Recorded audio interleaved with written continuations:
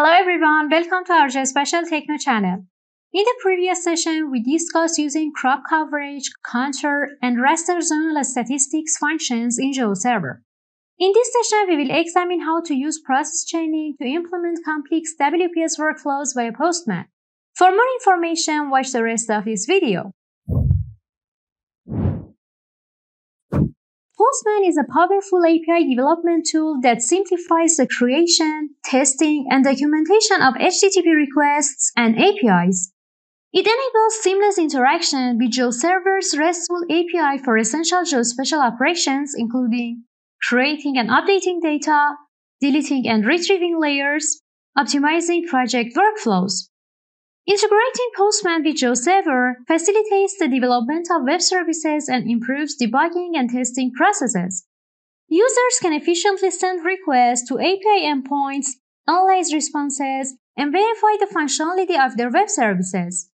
In addition, Postman's user-friendly interface enhances collaboration among team members by facilitating the sharing and documentation of API endpoints, which simplifies the development of GeoSpatial applications. Getting started with Postman. After installing and logging into Postman, the first step is to create a new workspace to organize your projects effectively. Follow these steps. Click on the Workspace menu on the left-hand side, then press the Create Workspace button.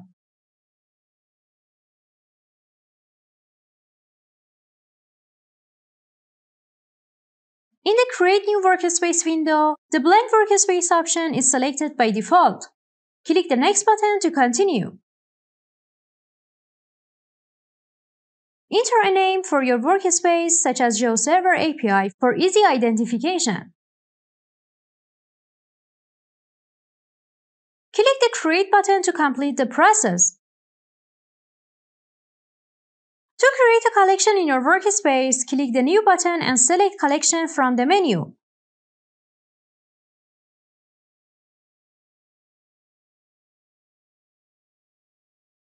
Enter a name for the collection, such as WPS_Subprocess. Your collection is now ready to organize and manage your API requests. To add a request to your collection, click the Add Request link. Enter a name for the request, such as Service Chain. Select Post from the HTTP methods drop-down, then enter the URL for your service endpoint.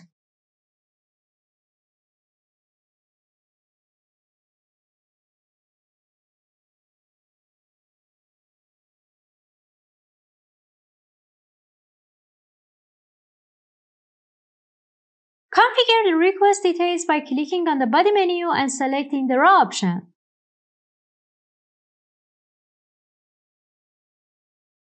Press the Save button to store the request in the collection for easy access.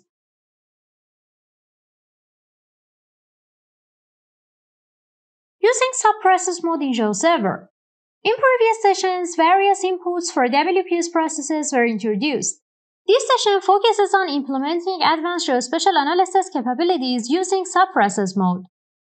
As an example, we will identify which roads in the SF roads layer are located within 1 km of a Prairie Site in the SF ArcSites layer. To implement this, first download and install GeoServer 2.27.x or later, then add the WPS extension. Here is a detailed breakdown of the process. Step 1. Query the Prairie Site. Open GeoServer and navigate to the Demos page. Select the WPS Request Builder tool.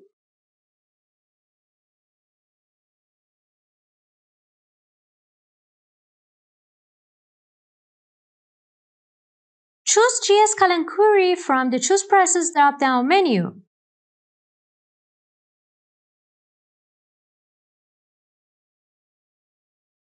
In the Input Feature Collection section, keep the default vector layer mode and select SF ArcSites.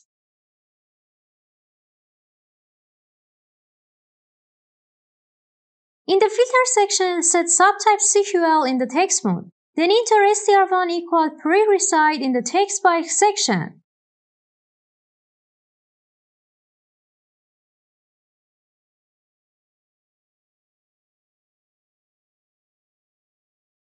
Select the application/JSON format from the process output section, then press the Execute Process in New Page button.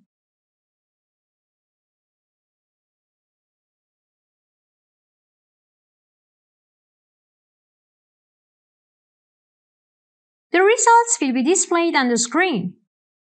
For better visualization, we will display the results on the GeoJSON.io webpage.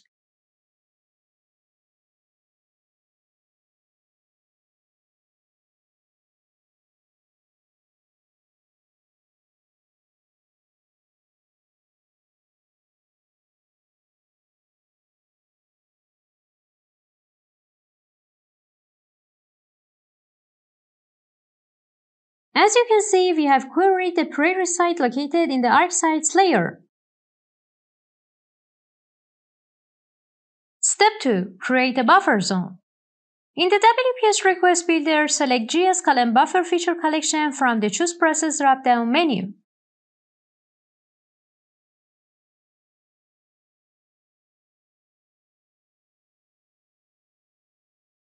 Select Subprocess mode as the input feature collection and click the Define/Edit link.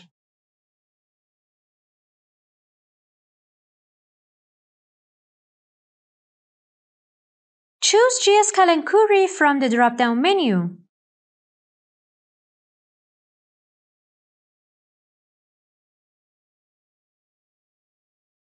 For the input feature collection, keep vector layer and select the SF:ArcSites layer from the drop-down menu.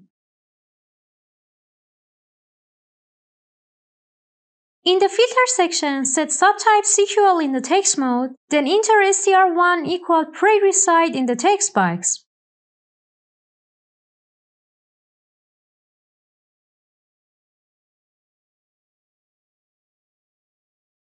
Press the Apply button. Enter buffer distance corresponding to the CRS of the ArcSites layer, for example 1000 meters. Select the application/JSON as the output format and click the Execute Process in New Page button.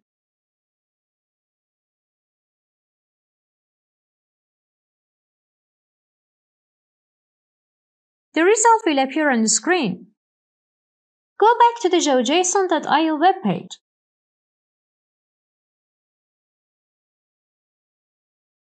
As you can see, we have created a buffer zone around the Prairie Site feature in the ArcSites layer. Step 3. Intersect layers. In the WPS Request Builder, select GeoSpatial Intersection Feature Collection from the Choose Process drop-down menu.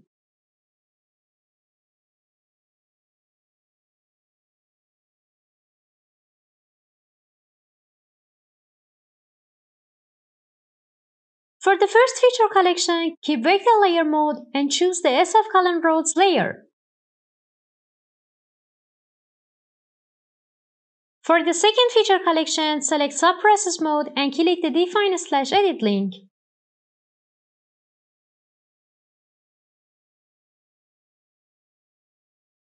Choose GeoSpatial Buffer Feature Collection from the drop-down menu.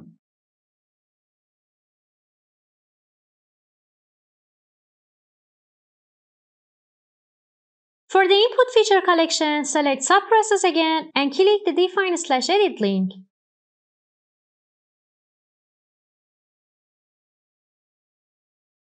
Select GeoSpatial Query from the drop-down menu.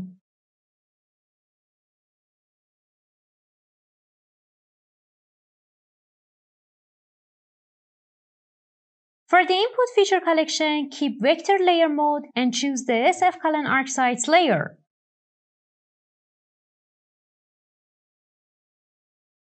In the filter section, set subtype SQL and enter str1 equal Prairie Site in the text box.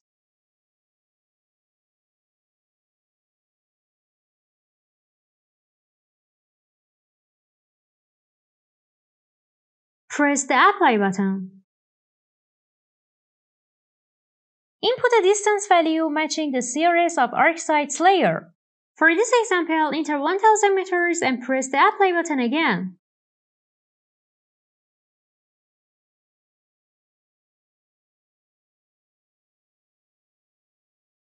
Set the output format to application/JSON and click the Generate XML from Process Inputs/Outputs button.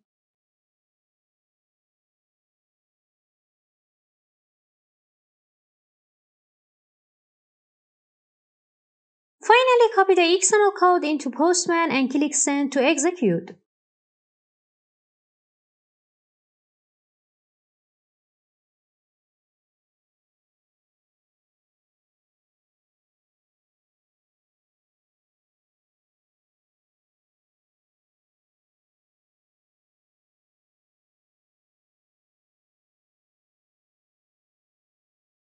The result will appear in the response section.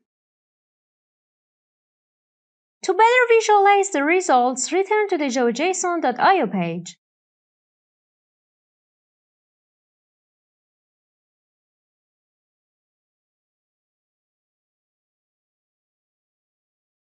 This identifies the routes that are located within a 1 km buffer zone surrounding the Prairie Site feature in the SF::ArcSites layer.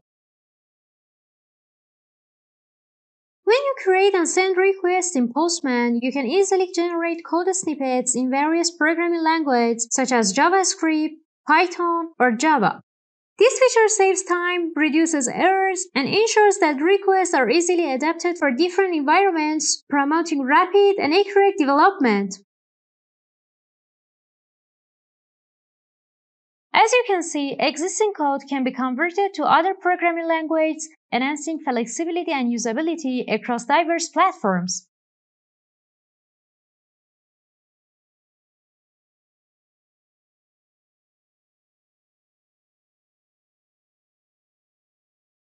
In this session, we discuss how to use the process chaining to implement complex WPS workflows via Postman.